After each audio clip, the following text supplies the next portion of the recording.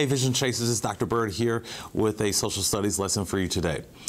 You know, it's very interesting in that as I was finishing up my research for this lesson, November 8th came around, and as you all know, November 8th is when we found out that our next president of the United States would be Donald J. Trump.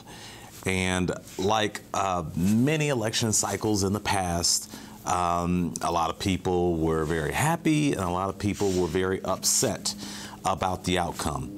And it seems because of the huge media coverage that this election cycle was very much unlike any other election cycle. And again, a lot of people happy and a lot of people very upset, disappointed, and fearful.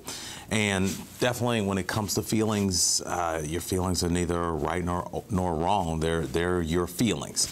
So again, that is up to you to make up your own mind based on the facts of any given situation.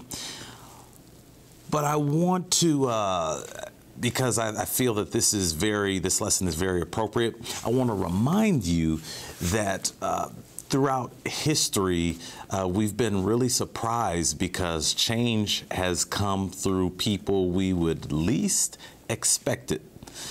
And so hopefully that gives you maybe just a little bit of hope for the future of the United States of America under the leadership of Donald Trump.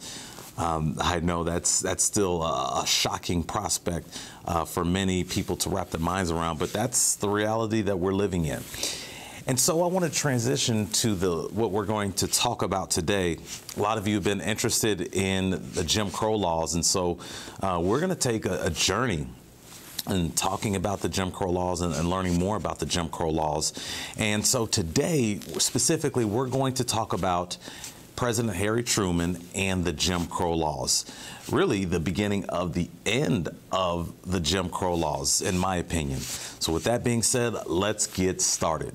President Harry Truman, a president from the great state of my state, Missouri, he was a flawed man. And as we learned about him, we learned that one of his flaws was his insensitivity towards others who didn't look like him. But like many people who had these views, when growing up, that was all he knew. It was later determined through a letter to his wife that he freely used the N-word. He was intolerant of Jewish people, Chinese people, and Japanese people as well. But it is very interesting that this was the man who would desegregate the military, and in my opinion, he would really give the civil rights movement a lot of momentum. In 1952, Truman gave a speech in Harlem, and he explained his conversion, how he was able to come around and understand the need for the desegregation of the military. He said that now many people have wondered how I came to have such a deep interest in civil rights. I want to tell you about that. Right after World War II, religious and racial intolerance began to show up just as it did in 1919. There were a good many incidents of violence and friction, but two of them in particular made a very deep impression on me.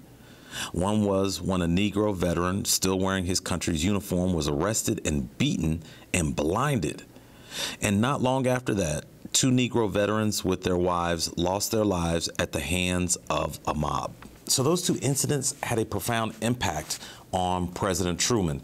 Even though he grew up with those bigoted beliefs, he still understood that, you know, it's not right that African Americans who served their country in World War I and in World War II should come home and face such discrimination and persecution. So let's swing back to July of 1946, when Truman receives a letter informing him of the incident of the soldier being beaten and blinded by a mob. Shortly after hearing about that incident, he appointed a panel of people to serve on the President's Commission on Civil Rights. Now, this commission would recommend a, quote, more adequate means and procedures for the protection of the civil rights of the people of the United States. So 1 year later, this commission would issue a report titled "To Secure These Rights" in October of 1947. Now, some of these things that this commission proposed were anti-lynching and anti-poll tax laws. Now, another thing that this commission proposed were 4 essential rights that every citizen in the United States has a right to.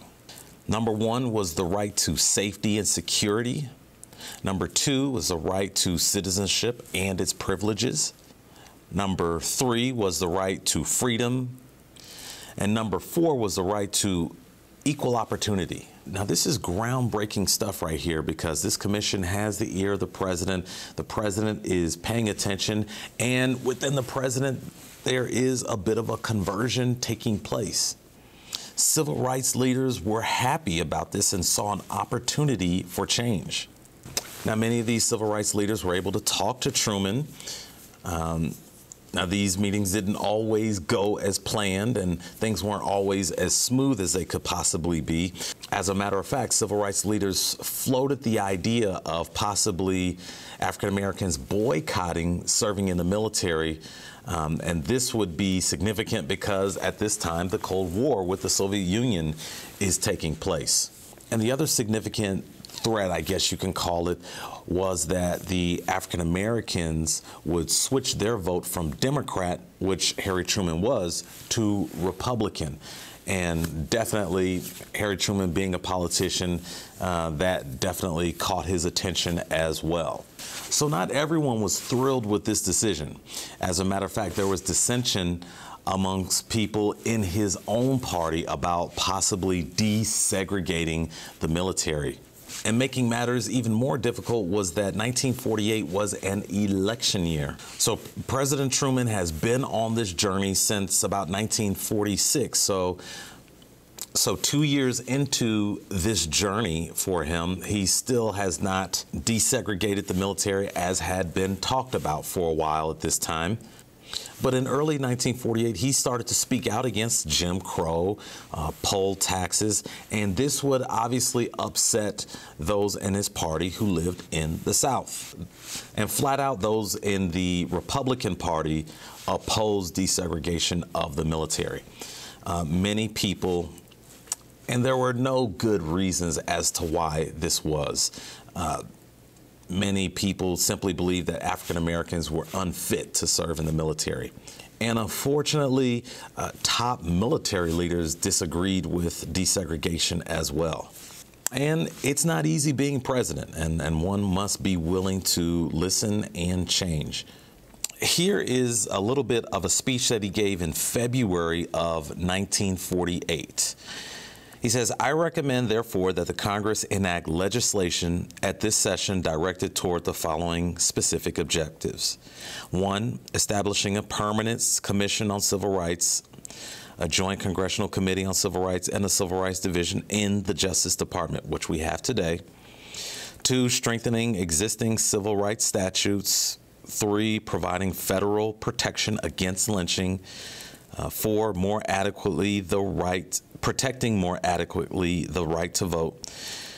5, establishing a Fair Employment Practice Commission to prevent unfair discrimination in employment. So as you can see, President Truman is moving through. He's traveling. He is on a journey. He's on a journey of reformation. He's changing the way he thinks. And that's a good thing, and people can do that. On July 22nd of 1948, he was officially petitioned by his own party to desegregate the military. This is part of a letter that he received from someone within his party. It reads, "My dear Mr. President, Americans for Democratic Action respectfully urges you to issue an executive order providing for the abolition of segregation and discrimination in the armed forces of the United States. The platform adopted by the Republican Party in Philadelphia last month stated that quote, "We are opposed to the idea of racial segregation in the armed services of the United States." The platform adopted by the Democratic Party in Philadelphia last week reads in part as follows, quote, "We highly commend President Harry Truman for his courageous stand on the issue of civil rights. We call upon the Congress to support our president in guaranteeing these basic and fundamental rights." And then it goes on, and the right of equal treatment in the services in defense of our nation. 4 days after receiving this letter, President Truman issues an executive order that would desegregate the military. And again, I don't think the decision to desegregate the military came from someone who grew up with a lot of bigotry in his life. It's a big deal that he was the one who decided to do that.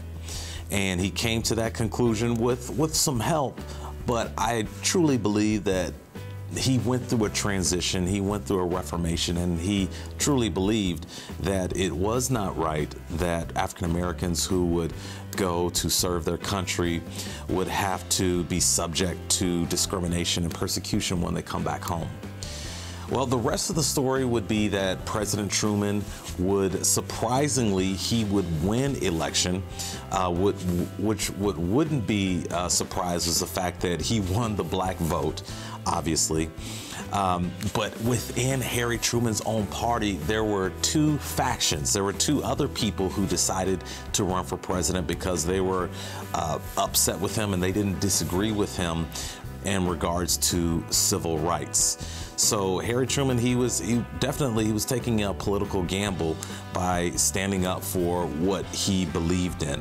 And again, he dragged his feet a little bit, but eventually he came around and made the correct decision, really, in my opinion, giving the civil rights movement a lot of momentum and paving the way for the work of a lot of civil rights leaders to make some amazing things happen in the years to come. Well, that is our social studies lesson for the day. Thank you so much for watching. Please check the Vision Chasers website for more tips and tools as you chase your vision of success. Also, feel free to download the worksheet that goes along with this video to further your knowledge of Harry Truman and desegregation of the military, attacking Jim Crow. So thank you so much for watching, and until we meet again, please keep chasing the vision. Bye.